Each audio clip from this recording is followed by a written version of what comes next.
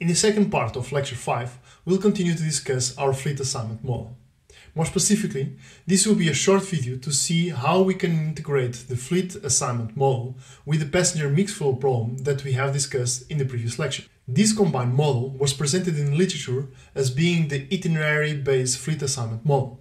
We'll see how to formulate this integrated model and briefly discuss how we can solve it.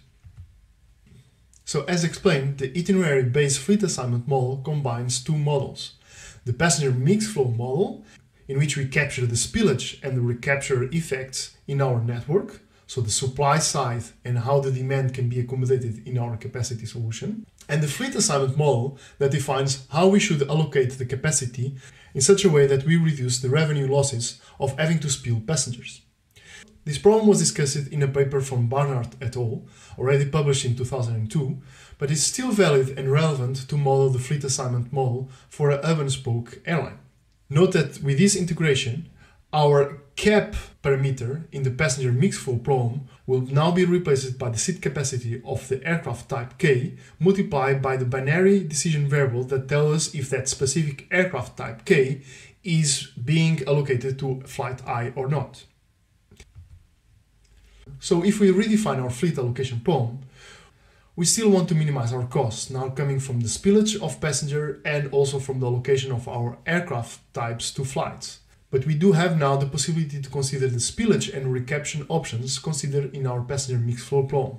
In terms of considerations when computing our optimal solution, we have to consider the airline fleet schedule, the conservation of aircraft flow in each node in our time-space networks, the flight limitations, the turnaround times per aircraft type, and, for the passenger mixed flow problem, the unconstrained demand and the recapture rates considered per itinerary.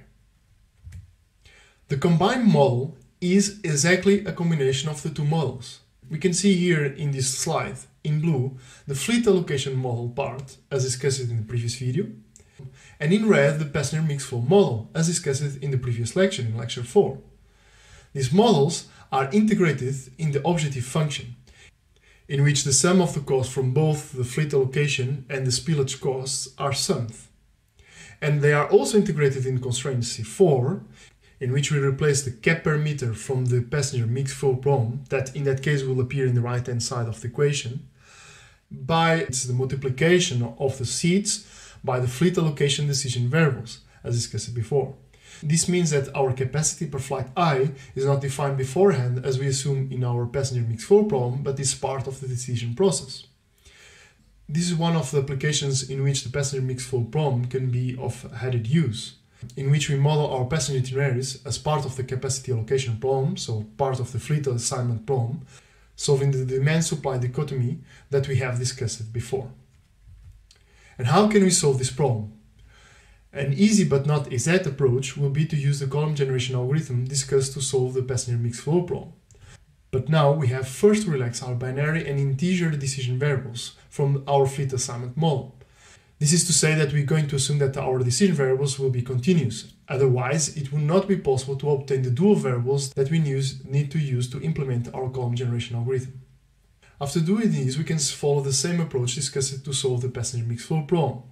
We initiate our restricted master problem with only the fictitious itineraries, compute the dual variables that we use to check the slackness for each one of the non-basic columns, and if we have columns that price out the existing ones, we add these columns to our restricted master problem and solve again our itinerary-based fleet assignment model. Otherwise, if there are no columns that price out the existing columns, we stop the column generation algorithm.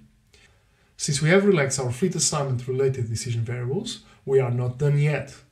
We will have to refer back to our original problem, with the flight arcs decision variables being binary again, and resolve again our restricted master problem with the columns we had in all the iterations of our column generation algorithm. Two notes here. We don't need to reset our ground arcs decision variables to be integer, because enforcing that the flight variables are binary and following our time-space network structure, it should be enough to have solutions in which the ground arcs decision variables values are integer. The second note is that this is a simple approach to solve this problem, which follows what we discussed for the passenger mixed flow problem. But this does not guarantee that our final solution is optimal. Okay, let's leave it here, and I'll rejoin you in our next video lecture in which we'll discuss the timetable design. I'll see you there.